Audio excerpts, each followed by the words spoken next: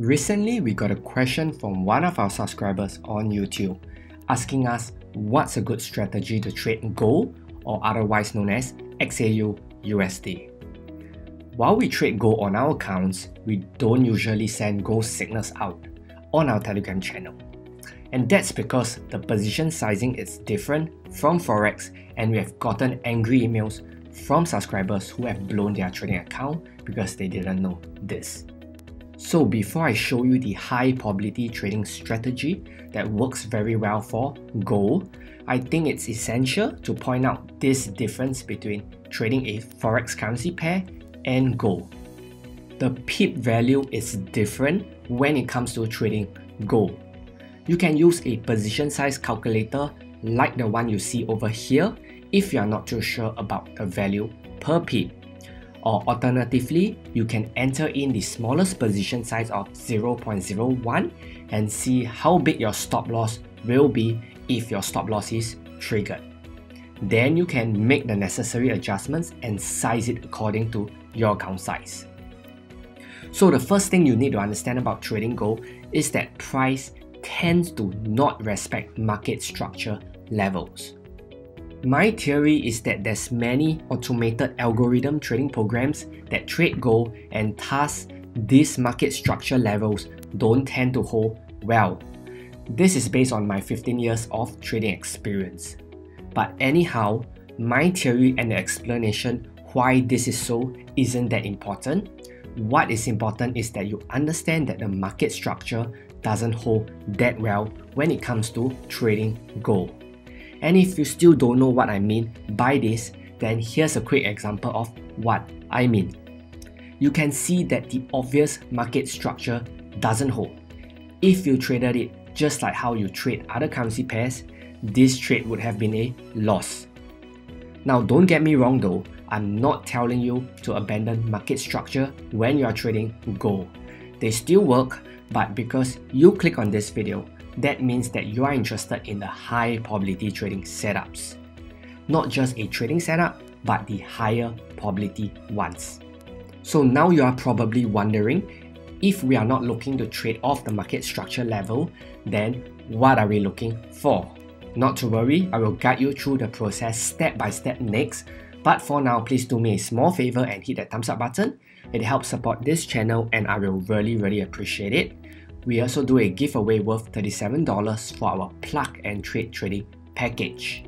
Look for an emoji somewhere in this video, and once you see it, comment on what the emoji is. You can also find the full instruction in the pinned comment down below as well. Now earlier, I explained that the obvious market structure levels don't hold well when trading gold.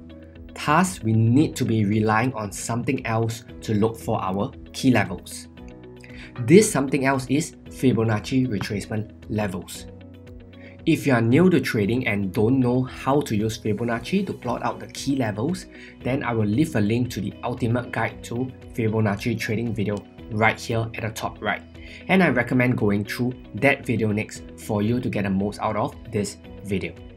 As a quick refresher, when we want to look for key levels to buy, we pull the Fibonacci retracement tool from the swing low to the swing high like this. And of course, if we want to sell, then we pull the Fibonacci retracement tool from the swing high to the swing low just like this. For gold, we want to watch the 0.786 and 0.618 retracement levels rather than focusing on the market structure levels. In just a moment, I will walk you through a couple of examples, but let me give you an overview of the strategy first. To get the highest probability setups for gold, we want to watch for a candlestick pattern of the 0.786 or the 0.618 level. When we see a nice candlestick pattern like an engulfing pattern or a pin bar, then that will be our entry trigger. And right here, this is how a high probability setup looks like. If you're an experienced trader, then this setup should be relatively easy for you to spot. But for all of you who are relatively new to trading or are still struggling, I'm going to show you a couple examples more so that it is crystal clear for you. Right here we have gold in an uptrend. we can see a series of higher highs and higher lows. So therefore, our trading buyers will be bullish and we want to look for strong support levels to buy. To do this, we pull the Fibonacci retracement tool from low to high. Now a quick tip for you if you are new and struggle to identify swing points. You can switch to the line chart and you can quickly identify the swing points. Once you have connected the Fibonacci retracement tool, you will get your levels. We will ignore the other levels and focus strictly on the 0.618 and 0.768 level. When we see a bullish candlestick pattern of either of these levels, then we can go ahead to take the trade. Now what I'm about to say is very important, so please pay close attention. Because we have two key levels that we could potentially look for an entry at, it is very important to place your stop loss below the 0.768 retracement level if you are buying. Otherwise, what might happen is that the price might initially bounce off the 0.618 level, start dropping further to test the 0.768 level and eventually bounce up. And you would have already exited with a loss because you set in your stop loss just below the 0.618 level. For this reason, it is wiser for you to place a wider stop loss below the 0.768 retracement level if you are buying. On the other hand, if you are selling, then your stop loss should go above the 0.768 retracement level. So let me run you through a bearish setup scenario. Right here, we have gold trending down. We see a series of lower lows and a series of lower highs. This tells us that the market condition is bearish and our trading buyers should be bearish. Right here, price starts pulling back, so we can start plotting our Fibonacci retracement tool. In this case, since it's a bearish setup, we connect it from swing high to swing low. And there we have the two key levels that we want to watch closely, the 0.618 and the 0.768 retracement level. Now price eventually retraces and we get a nice bearish candlestick pattern at the Fibonacci level. That's our entry trigger and we can proceed to take the trade.